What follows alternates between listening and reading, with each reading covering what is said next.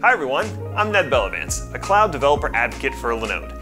I wanted to talk to you today about the cloud provider landscape and investigate an interesting and emerging category, the alternative cloud providers. When you think of the public cloud, you probably think of what is commonly referred to as hyperscalers. You know, AWS, Azure, and the like. They're the most well-known, but they are certainly not the only game in town. If I were to break it into a taxonomy, you've got the hyperscalers at the top, defined by their massive scale, massive number of services, and massive number of clients.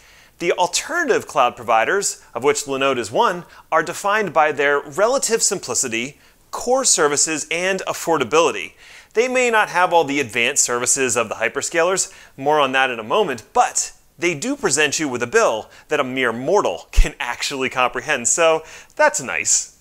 Then there are the traditional web hosters and virtual private servers that absolutely serve a purpose. And that purpose is to host a website with varying levels of control over the virtual machine and underlying hardware. Traditional web hosters share in the simplicity, but lack some of the key features you might want when building out an application or service.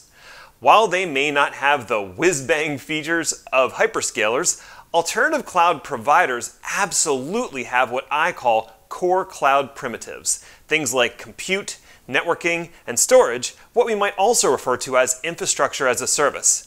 It's similar to what you might have in your data center, except it offers a managed experience with flexible capacity and self-service features. IaaS is a great fit for traditionally built applications, and you might be surprised to learn that IaaS is the single most popular service far and away on any of the hyperscalers.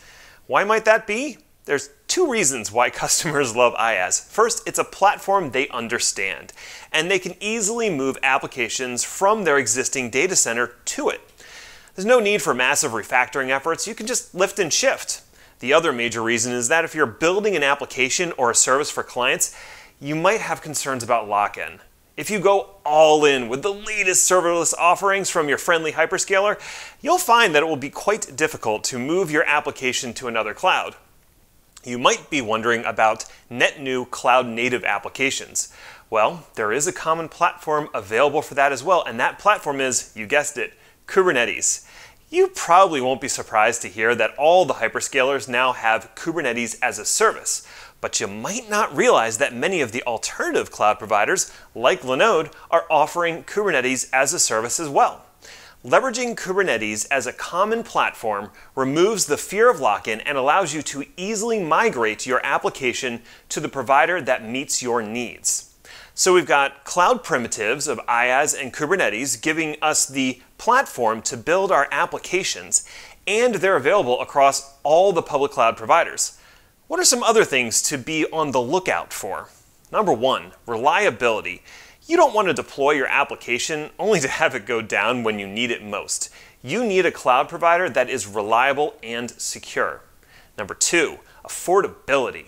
Your cloud provider should have affordable offerings with sane defaults to keep you from going way over budget. For instance, with Linode, you can get a glance at compute, storage, and transfer pricing using Linode's Cloud Estimator, or get a more personalized recommendation based on your specific technical needs using the total cost of ownership calculator. Links for both of these tools are in the description. Number three, regional coverage. Your cloud provider needs to have a presence in the locations that matter to your customers and you. Number four, simplicity. Even though I put this last, it might be the most important. Have you ever hit the services drop-down on AWS? Whew, it's a myriad maze of oddly named services. Do I know what all of them do? Vaguely. Do I know how they work, what the best practices are, how the billing works, and what security issues might arise? No. If your plan is to consume IaaS or Kubernetes services to build the next great thing, then the amazingly complex ecosystem of services on the hyperscalers is just noise distracting you from your goal. It makes sense to favor a simpler interface, a simple and complete set of cloud primitives, and most importantly, simple billing. That's often the number one concern of businesses when they consider the cloud. The selection of a cloud provider is, after all, a business decision, and as an IT professional, I know that I'm there in the service of the company I work for. I'm there to move their goals forward in the most cost-effective way. I'm looking for a solution that doesn't overcomplicate things, gives me control over the things I care about, like spending, and also lets me change my mind down the road by keeping things portable. An alternative cloud provider like Linode is very likely to fit the bill. As you consider a cloud provider for your next project, remember that the alternative cloud providers could be the right fit. Building with cloud primitives on a simple, reliable, and affordable platform that also aligns with your business goals, that just kind of makes sense. I'd recommend checking out Linode to see how they stack up. Thanks for taking the time with me today.